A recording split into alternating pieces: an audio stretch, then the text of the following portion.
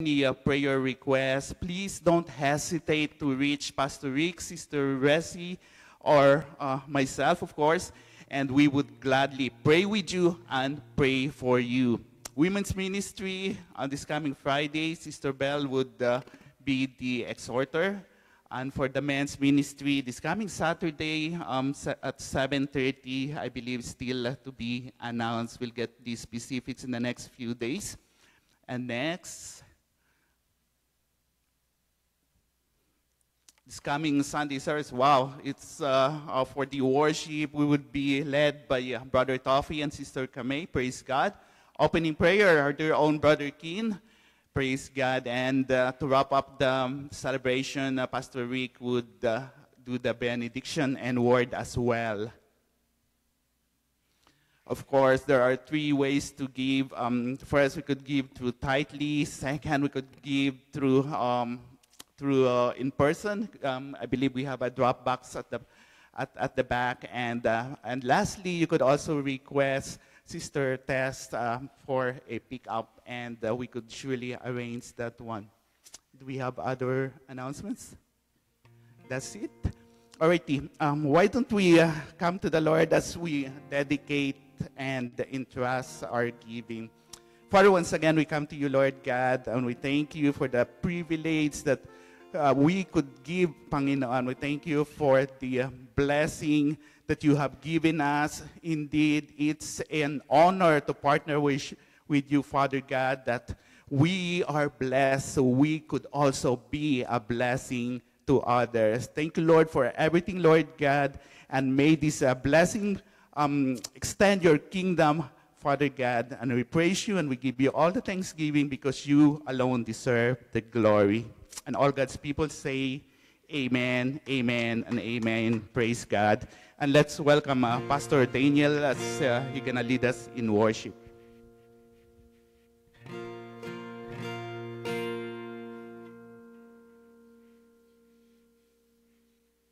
Hello. Oh, good morning, everyone. How's everyone today? Good morning to those on Zoom. I bet you're nice and cozy in your warm houses. Hopefully the last snowfall before spring officially, well, I guess spring already has hit us, but the real spring hits us, hopefully. Let's just stand up as we begin worship, and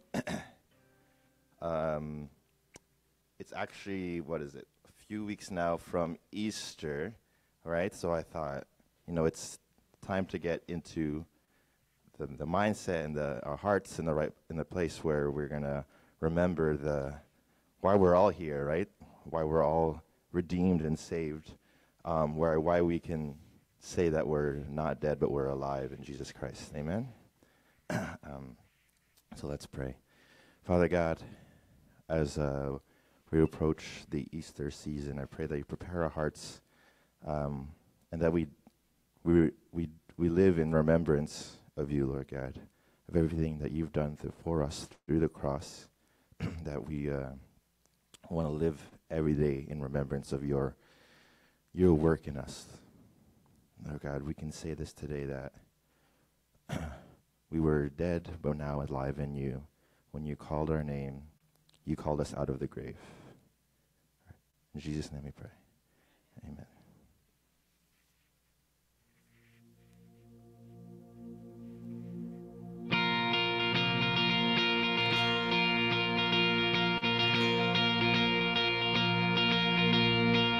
I was buried beneath my shame. Who could carry that kind of weight? It was my tomb till I met you. I was beaten but not alive. All my failures I tried to hide. It was my sin till I met you. called my name, and I ran out of that grave, out of the darkness, and see your glorious day. You called my name, and I ran out of that grave, out of the darkness, to your glorious day.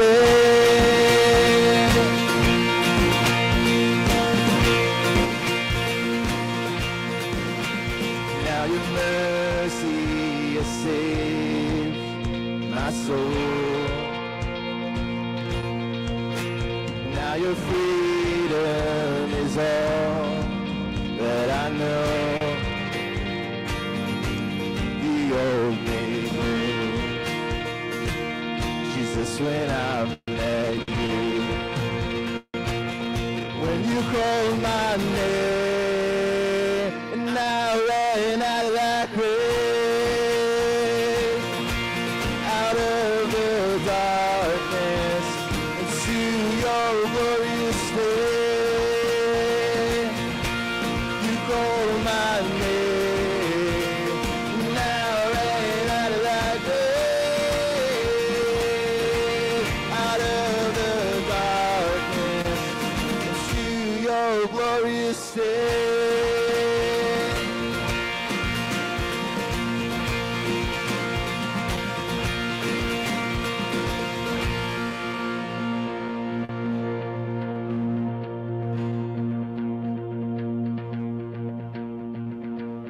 I need a shelter, my sin is heavy, but chains break at the weight of your glory. I need a shelter, I was an orphan, now you call me a citizen of heaven. When I was broken, you were my healing, now your love is the air I'm breathing. I have a future, my eyes are open, when you call my name, I ran out of that grave, out of the darkness, to your glorious day. You called my name, I ran out of that grave, out of the darkness, into your glorious day.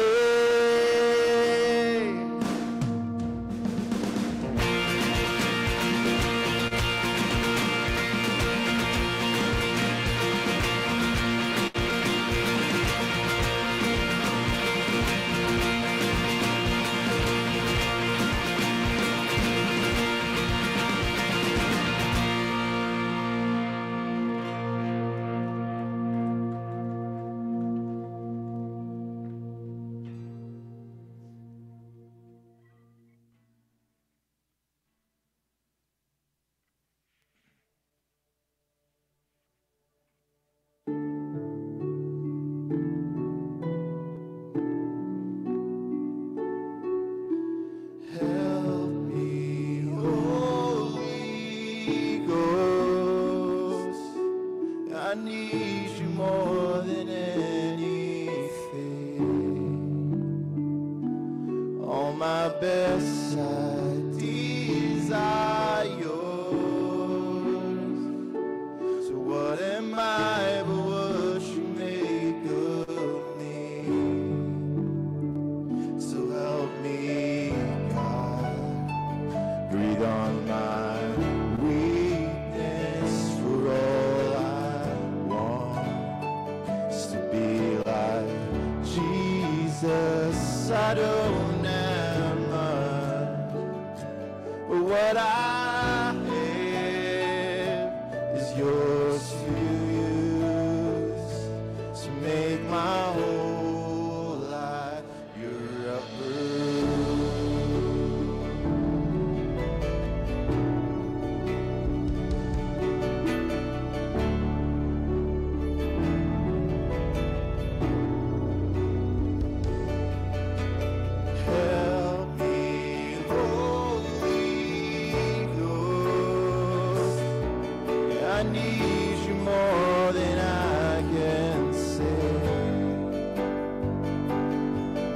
your thoughts become my own,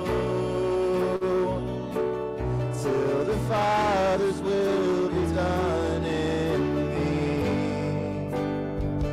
So help me, God, breathe on my weakness, for all I want is to be like Jesus. I don't have much, but what I have is yours to use to make my whole life your upper.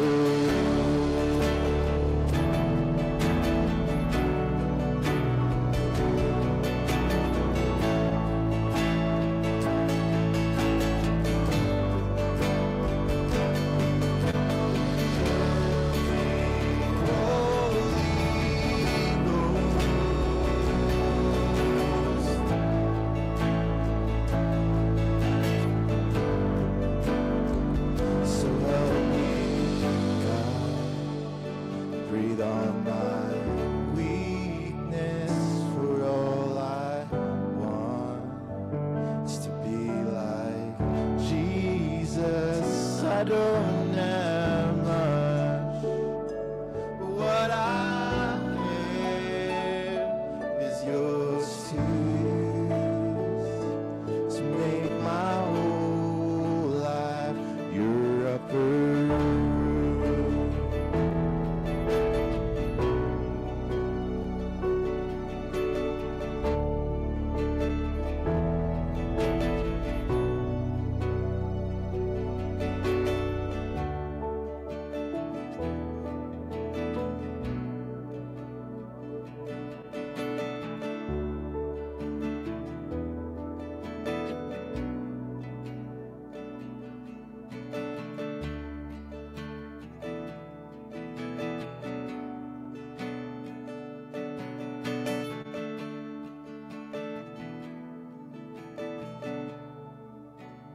Lord God, we pray for your Holy Ghost to follow in this room, in everyone's home over Zoom.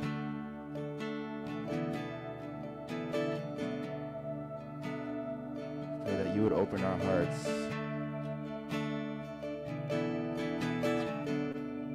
so that you may fill us with your Spirit.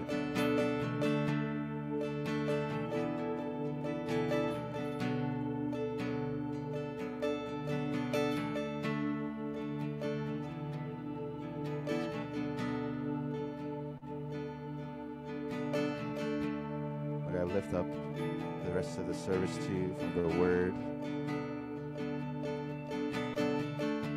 Pray for your anointing, that your Spirit, that your Word would transform us and mold us.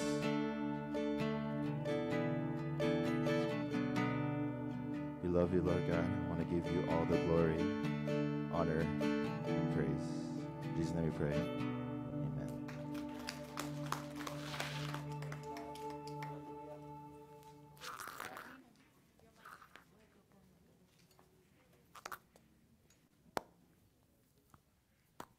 Praise God. Hallelujah. Before we proceed with the, I would like to pray for our Sunday school. So, kids, would you please just stand? We can see you. How many we have? Praise God. Praise the Lord. Hallelujah. Father, again, thank you for your continuous presence in our lives, O God, Lord. Even with our children, you are continuously molding and transforming them to the kids that you wanted to be, and eventually they will grow up, oh God, Lord, into young, fine men and women, oh God, who will love you, who will serve you, who will honor you, oh God, Lord. That out of our children, oh God, Lord, you will raise up godly leaders, godly men and women, oh God, who will continuously lift up the name of Jesus in their lives. It will be a witnesses, oh God, Lord. Witnesses to their peers and friends and family, oh God, Lord, and been in school. Lord, I pray for your continuous presence in their lives as they go to the Sunday school. with our teachers and volunteers. I pray also for your anointing upon them, empowerment and patience and love and grace, O God, Lord, towards these wonderful teachers who are there to committing their time, O God, their talents, O God, Lord, to teach our young children, O God, Lord. And again, thank you for them, and we give you glory, honor, and praise. In Jesus' name, amen and amen. Praise God. Praise the Lord.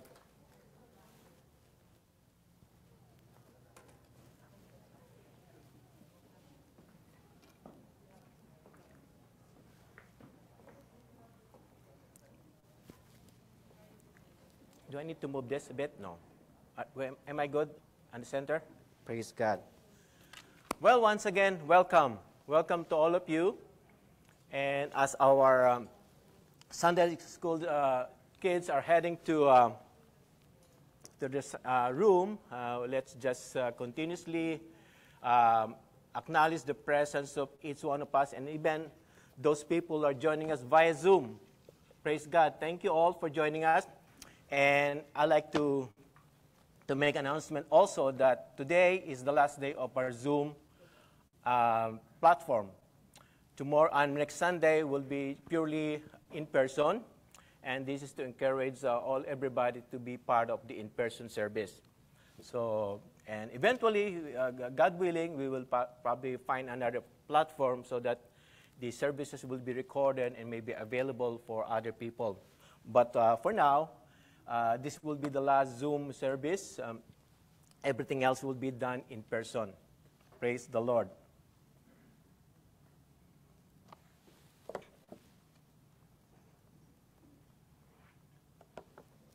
Okay, let me just prepare myself here. Well, this morning, I like to do things differently. I like to start with a couple of icebreakers, because for the last 11 weeks, you've been so serious, because we've been teaching about some serious stuff, right? So today, I like to share with you a couple of pastor's jokes. Pastor's jokes. Okay, ready? Ready? What do you call a female lion or a lioness wearing a flowery dress? No guess? They call dandelion.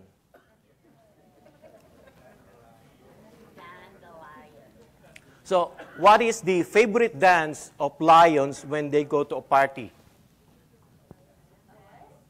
Favorite dance of lions when they go to a party?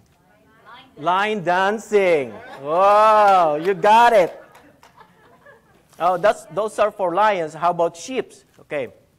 What do you call a sheep that flies to the moon? Spaceship. Hey! Oh, we got a smart guy there. Hallelujah. Okay. Last. What do you get? What do you get when you cross an angry sheep with an angry cow? No. You get an animal with a bad mood.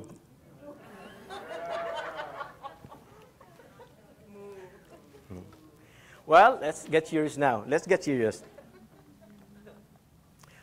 I can't believe we are already at the end of our studies on the theme, Who is Jesus, the series. Well, truth of the matter is that when we study who Jesus is from the Scripture, it's not only limited to 12 subjects, because Jesus is much more.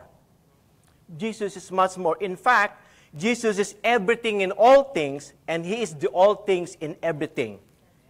Does that make sense to you? See, James 1:17 tells us that every good gift and every perfect gifts are from above. While we're talking about good gifts, how about the bad things that's happening around us? Is God involved in that? Well, God permits everything. Bad or good, God permits. Amen? So no bad things happen on the face of it without God's permission. Therefore, He is involved in it. So that's why Jesus is everything in all things, and He is the all things in everything. Jesus is the creator. He is Emmanuel. He is the covenant maker, and He is the covenant keeper. He is healer. He is the Word of God. He is the lover and keeper of our soul. He is the omnipotent, omniscient, and omnipresent God. And there's so much more. But for today, to conclude our series, we will be talking on this title, Jesus, the Lion and the Lamb. And that's what the icebreakers are for.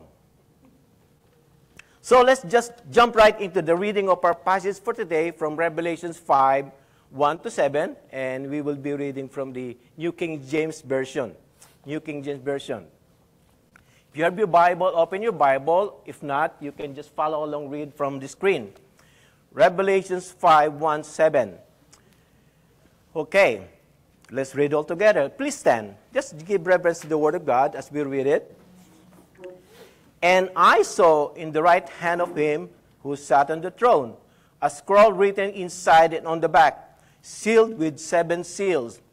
Then I saw a strong angel proclaiming with a loud voice, who is worthy to open the scroll and to loose its seals? And no one in heaven or on the earth or under the earth was able to open the scroll or to look at it. So I wept much because no one was found worthy to open and read the scroll or to look at it. But one of the elders said to me, do not weep. Behold, the Lion of the tribe of Judah, the Root of David, has prevailed to open the scroll and to loose its 7 seals. And I looked, and behold, in the midst of the throne and of the 4 living creatures, and in the midst of the elders, stood a lamb as though it had been slain, having 7 horns and 7 eyes, which are the 7 spirits of God, sent out into all the earth. Then he came and took the scroll out of the right hand of him who sat on the throne. Let us pray. Lord, it's been really a good 11 Sundays of studies from your word, and that speaks about who you are. It's a revelation to some, but it is a reintroduction to many as to who you really are. As I prepare and preach the message, you first spoke to me the truth from your word. The nuggets and the treasure of knowing deeper who you really are sinks into my heart first, even before I share the message to your people. And I'm sure my co-messengers share the same sentiments regarding your word. Today, as we conclude this series of studies, I pray that once again you will speak to us and continue to reveal who you are and what you are all about. May your Holy Spirit speaks again through me with clarity, simplicity, and with power that we will all understand and hear exactly what you have for us. And it's in Jesus' name we pray. And everyone said, amen. You may all be seated. Here's the big idea to this preaching today. The big idea is this. Jesus is both Lion and the Lamb. If we come to know him as the Lamb, we don't have to fear him as a lion. If we don't know him as a lamb, he will be more fearsome than the wildest lion. Would you read that again with me? Jesus is both the Lion and the Lamb. If we come to know him as the Lamb, we don't have to fear him as a lion. If we don't know him as the Lamb, he will be more fearsome than the wildest lion. We can actually end here and pray in closing, as it already sums up what you and I need to hear today. But let's unpack more what this passage is telling us. What do we know about the lion? What do we know about lion? I mentioned this already maybe in one of our meetings. I love watching the National Geographic Channel. And what I love watching the most is the animal kingdom. I love to see these animals live in the jungle and how they survive their hostile environment. And we all know that lion is one of the fiercest jungle animal you can find. So in fact, tourists who would visit the Serengeti National Park in Tanzania or the Mara National Park in Kenya, they came to see the so-called the Big Five. You know what the Big Five are from the animal kingdom? The lion, the elephant, the rhino, buffalo, and the leopard. The African Lion Safari in Hamilton is a great attraction for the whole family. And their main attraction is going inside the reserve to see mainly the pride of lions. And many times, the lions were resting inside a cave, and would not be visible to the disappointment of the tourists. Why? Because they came to see the lions. So, what's the big deal about the lions? What's the big deal about the lions? They are not called the king of the jungle for nothing. What are the lions? Lions are symbol of strength, courage, and have been celebrated throughout history for these characteristics. They are also common symbols for royalty and stateliness. Hence the praise king of the jungle. Ancient Egyptians venerated lions as their war deities due to their strength, power, and fierceness. Lion is a favorite for mascots and even for team logo because of what it represents. Now, let's talk about the lamb. You won't see lambs in the jungle to coexist with all the wild animals. See, if you throw in a flock of 1,000 sheep into the Serengeti, then you're like turning it into a Costco with lots of free samples. The flock of sheep will be gone in a day or so. It will be like throwing a feast to the wild animals.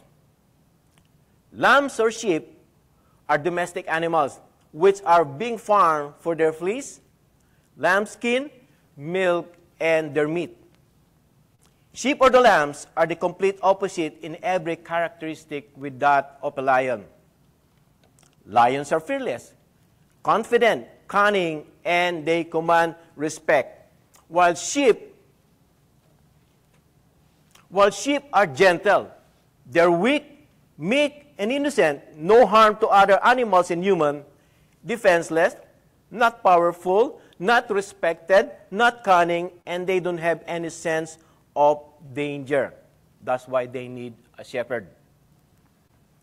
Lions are territorial animals, but will also invade other territories to have a meal.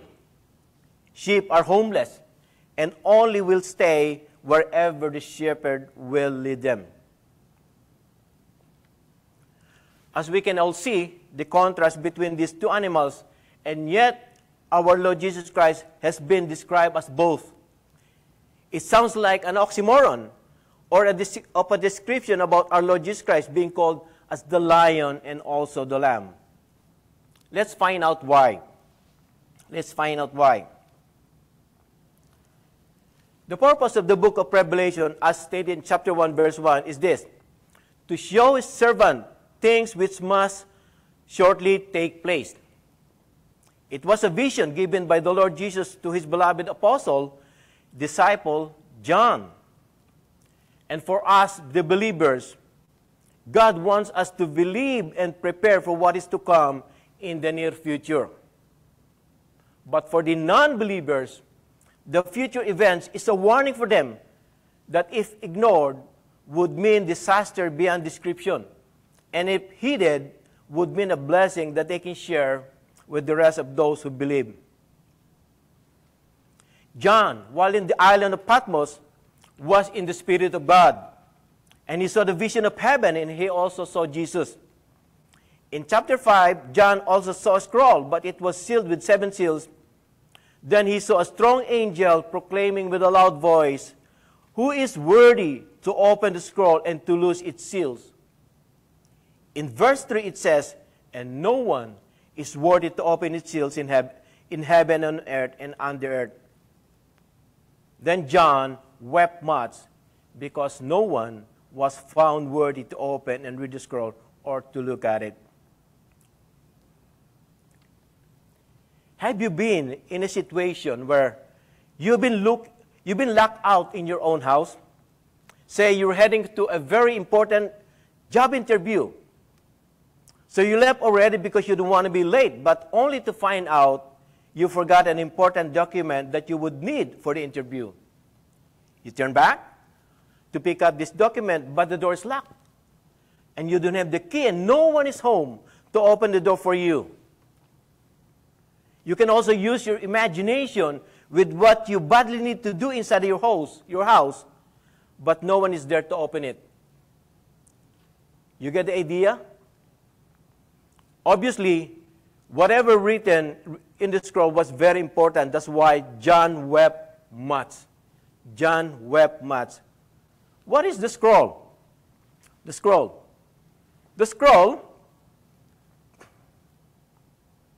was typically 15 feet long in average, and something were written inside. What was written on it? The scroll contains the judgment and redemption of God to all of the earth.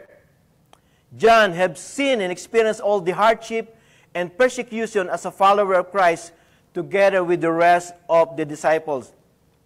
He was looking for redemption. He was looking for redemption. He was waiting for an end to all of what's happening to the followers of God, and much more for the judgment of the world.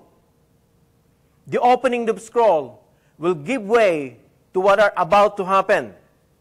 That is God's judgment of all the earth that will lead to the second advent of the Lord Jesus Christ, and that will also lead to the creation of the new heaven and new earth. John was expecting, and he wants to see what are in store for him and the rest of the earth. He knew what the scroll is all about, so he wants the scroll open. I was trying to find an image of what the scroll looks like, and this is the best that I can find. It's rolled up and sealed with 7 seals. And my interpretation to this is that every seal open, it means you will open up one layer of that scroll, and that each layer open reveals the kind of judgment that God will pour on the earth. The scroll had 7 seals. Each time a seal is opened, contains certain events are revealed. We can read that from chapter 6, 7, and 8. Thus, the content of the scroll is revealed pictorially by the events John sees each time a seal is opened. Each time a seal is opened, new part of the scroll is revealed. Only Jesus was worthy to open the scroll. Only Jesus was worthy to open the scroll. So, what makes Jesus worthy to open the scroll? What makes him worthy to open the scroll? Number one is because he is the Lion of the tribe of Judah. He is the Lion of the tribe of Judah.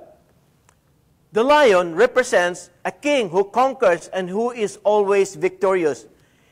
Genesis 49 verse 10 tells us, the scepter will not depart from Judah. The ruler's staff will rest securely between his feet until the one comes to whom true royalty belongs. All people will honor and obey him. What is a scepter? Or scepter, sorry. What is a scepter? A scepter is an emblem of regal or imperial power and authority. And only the kings hold a scepter. The tribe of Judah is where the Israelite kings would come. And it has been promised from the book of Genesis. Now, tracing the genealogy of Jesus Christ from the Gospel of Matthew, we see that he came from the tribe of Judah. Therefore, that makes Jesus our eternal King. That makes Jesus the Almighty King. That makes Jesus the most powerful King. That makes Jesus the ruler over all. That makes Jesus the conquering King who conquered sin and death. Let's give him praise.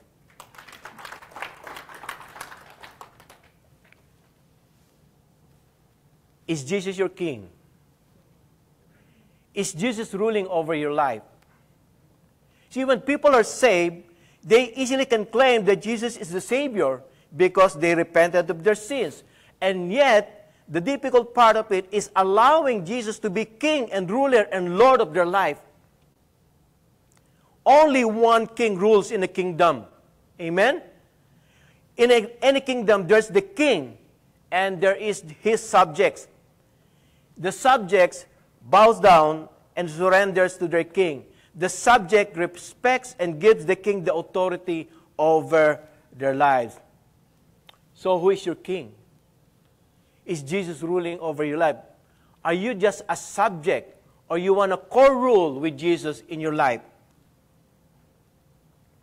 When you accepted Jesus as your Savior, it doesn't end there. He wants to be your Lord too, and that needs your full surrender to Him to rule over your life. There is this saying, if Jesus is not Lord of all, He is not Lord at all. Amen? It's all or nothing. It's all or nothing. This applies to all of us, to our individual life. We cannot say Jesus is Lord of our life if there are one or two areas we are not surrendering to His Lordship. If Jesus is not Lord of all, He is not Lord at all. After all, that's how His blessing comes into the lives when we surrender our lives to Him as Jesus, as King and Lord over our lives. Amen?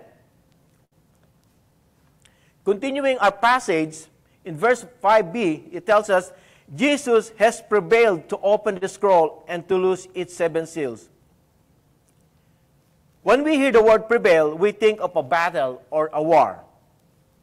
The word prevail is nikao in Greek, which means triumph, conquer, overcome, or be victorious.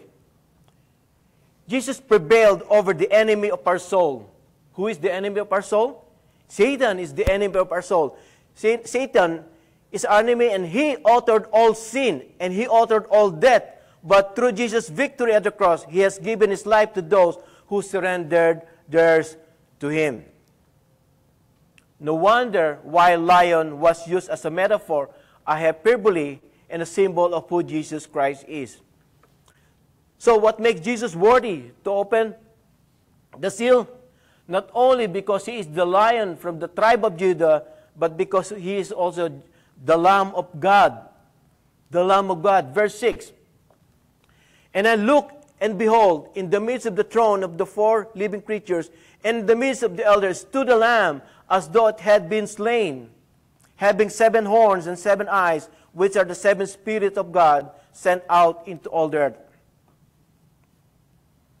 Not only Jesus is the Lion of the tribe of Judah, but He is also the Lamb who was slain. The Lamb represents a sacrifice, not just a sacrifice, but a perfect sacrifice. Amen? Christ's victory at the cross is symbolized by His appearance as a lamb standing as though it had been slain. In Revelation 19, we studied this already. Jesus was seen riding on a white horse and wearing a robe dipped in blood. Jesus conquered sin and death at the cross. The cross was the ultimate victory of God over the forces of sin and evil. In His first coming, Jesus came as a suffering servant. As Isaiah wrote in chapter 53, he said, He was oppressed and afflicted, yet He did not open His mouth. He was led like a lamb to the slaughter, and as a sheep before its shearer is silent, so He did not open His mouth. By oppression and judgment He was taken away. Yet who of His generation protested? For He was cut off from the land of the living. For the transgression of my people He was punished. He was assigned a grave with the wicked and with the rich in His death, though He had done no violence, nor was any deceit in His mouth. The Apostle John saw a lamb standing as though it has been slain. Folks, Jesus was slain for us so that we can all live in Him. He was the perfect, unblemished sacrificial lamb that was offered as a payment for the sins of the world. Before the Israelites got out from Egypt, God commanded them to slay an unblemished lamb and smear the blood on the doorposts of their home, as we can read from Exodus 12, 1-7. The blood of the unblemished lamb would set apart the people of Israel from the people of Egypt when the angel of death passed by in the night to slay all the firstborn of the land. Those who had the blood of the lamb would be spared.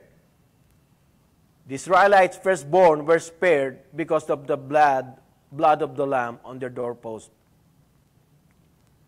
Fast forward for the days of John the Baptist. When he saw Jesus approaching, he declares to the multitude, "Behold, the Lamb of God who takes away the sin of the world." John 1:29. Jesus is the ultimate Passover Lamb who saves his people from eternal death. And again, John the Baptist declared, "Behold, the Lamb of God who takes away the sin of the world." Only through the blood of Jesus Christ that was shed on the cross can cleanse us, can cleanse you and me from our sin. The prophet Isaiah declared in chapter 1, verse 18, and this is God's invitation to the people of Judah. He said, "Come now, and let us reason together, says the Lord. Though your sins are like scarlet, they shall be as white as snow. Though they are red like crimson, they shall be as wool." The sin that you and I has committed produces a stain in our soul that nothing on this earth is powerful enough to remove that stain. Only the blood of Jesus, the perfect Lamb of God, can wash away our sin. Amen? Now the question is Jesus your Passover Lamb? The song earlier said that we are His upper room. We are His upper room. But the question I would like to ask you today is that, is Jesus your Passover Lamb? The reason I ask is this, because there will be a time when the angel of death will pass by us all, because all of us will have to die one day physically. But if you have been washed by the blood, though you die, and yet you shall live. John 11:25. Are you covered by the blood of the Lamb? Have you been washed by the blood of Jesus? Amen? If Christ came as a suffering servant in His first advent, He will be coming as a conquering king in His second advent, Revelation 7:14, and also Revelation 19:15. Jesus Christ is both the lion and the lamb. Now the question is He really? Is He really both? How could Jesus be both? And this is one of the many arguments why people don't want to believe Jesus who He say He is. How could Jesus claim He is God, and yet all what took place in history was a complete opposite of what a deity should be? We humans, as always, have our own way of thinking and reasoning about many things. Let's see what took place in history. Jesus was born not in a palace, but in a manger. Joseph and Mary cannot even find a place for them to give birth, so they end up in a barn with animals. Aside from the animals, Jesus' first guests were the lowly shepherds, not dignitaries, not His relatives. Jesus grew up as a carpenter. He did not grow up as a prince. There was nothing special about Jesus growing up as a kid. Isaiah 1:2. He gets dirty.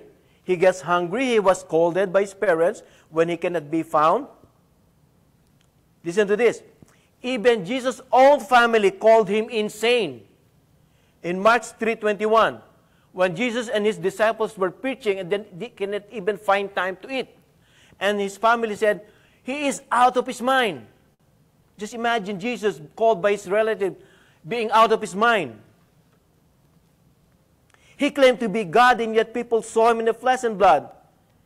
Jesus was totally just one of them. How could He be a deity? They saw Him, they heard Him, they played with Him, and they felt Him. Jesus, who claimed to be king and yet allowed Himself to carry a heavy cross to His death. People mock Him, spat on Him, shoulder slap Him with disrespect. And they place a crown of thorns on His head. They put on Him a scarlet robe in mockery of His claimed kingship. He could have chosen another way of saving His people, another way of dying, but He did not, brothers and sisters. Jesus, while hanging on the cross, bled to His death. The chief priests and the scribes mocked him and said, "You save others. Why don't you save yourself? If you are the king of the Jews, come down from the cross and we will believe." Just as God could have called legions of angels to annihilate his enemies, and yet he said, "Father, forgive them, for they do not know what they do." Was he for real? How could he just keep quiet? How could he let them do that? How could he pray for the forgiveness of those who hang him, who scourge him, who mock him, who spat on him? Our idea of a victorious warrior is someone who stands victorious in front of his defeated foe. Nobody wants to follow a loser. Nobody wants to trust a dead hero. How could Jesus claim victory if he died a gruesome and humiliating death? Folks, we know that death on the cross is the worst kind of death, fitted for the worst criminal. The Prince of Heaven, the one and only begotten Son of God, humbled himself by coming on this earth he created only to be put to death. How could that be? How could Jesus be the conquering king and be called the Lion of Judah? A lion that personifies strength, power, majesty, as king of the jungle, and yet he showed himself also as a lamb, as though he was slain. Folks, Jesus came to save those that are lost. He came in humility as a lamb that was led to be slaughtered. He died so that we can live. He became poor so that in him we can be rich. He was rejected so that we can be accepted. But here's the good news. Here's the good news, brothers and sisters, depending on your spiritual condition. You want to hear the good news? The good news is this: Jesus is coming back. Jesus is coming back. That's the good news. And what's the bad news? Jesus is coming back no longer as a lamb, but as a lion. That's bad news. Bad news to those who does not have Jesus Christ as their life, who did not receive Jesus Christ as their Savior and Lord. That's bad news to them. When Jesus is referred to as the Lion and the Lamb, we are to see him as not only the conquering king who will slay the enemies of God in his return, but also as the sacrificial lamb who took away the reproach of sin from his people so they may share in his ultimate victory. Jesus is the Lion and the Lamb and is worthy of our praise. Let's give him praise. Now, how do we respond to Jesus as a lion and the lamb? What is this message for you and for me? What is this 12 series of who is Jesus topics that we've been studying? What is this for you? What is this for me? Now, going back to the big idea, we know that Jesus is both the lion and the lamb. That if we come to know him as the lamb, we don't have to fear him as a lion. If we don't know him as a lamb, he will be more fearsome than the wildest lions. Brothers and sisters, God is speaking to each of us this morning. He wants us to meet Jesus as the Lamb of God today. God wants you to accept him as your Savior and to receive his offer of forgiveness and reconciliation to the Father by his atoning sacrifice on the cross of Calvary. There's no other way, brethren. As Jesus said in John 14:6, he is the way, he is the truth, and the life. No one comes to the Father except through him. Without receiving Jesus as the Lamb of God today, will put you in an irreversible situation when he comes back on earth again. Did you hear that? Let me say it again. Without receiving Jesus as the Lamb of God today, will put you in an irreversible situation when he comes back on earth again. when he comes no longer as a lamb, but as a lion. Isaiah 55, 6-7 tells us, seek the Lord while he may be found. Call on him while he is near. Let the wicked forsake their ways, and the unrighteous their thoughts. Let them turn to the Lord, and he will have mercy on them, and to our God, for he will freely pardon. Grace, mercy, and forgiveness of sin will be things of the past when Jesus comes for the second time. He's coming as the Lion of the tribe of Judah, and he's bringing with him his judgment. And that's what the scroll is all about. The scroll is God's judgment and the lion's fury and fierceness to all of the earth. Today is the day of salvation. Do not harden your heart. Those who have ears to hear, let them hear. Jesus said in Revelation 22, verse 20, surely I am coming quickly. Surely I am coming quickly. Are you ready? Are you ready? Do you have Jesus Christ in your heart and in your life? Did you receive him as the Lamb of God that can take away your sin? Folks, especially those people who are joining us via Zoom, because I don't see your face. This offer is for all of us. This offer is for all of you. Would you receive Jesus today as the Lamb of God, that only through him you can be saved? Today is the day of salvation. There might not be another tomorrow. That's why I said today is the day of salvation. Harden not your heart. Harden not your heart. When he comes again for the second time, as I've said, there's no more forgiveness. There's no more grace. There's no more mercy. Only judgment. That's why today, you better make the decision that will determine your destiny. And that destiny will be in the presence of the Almighty God.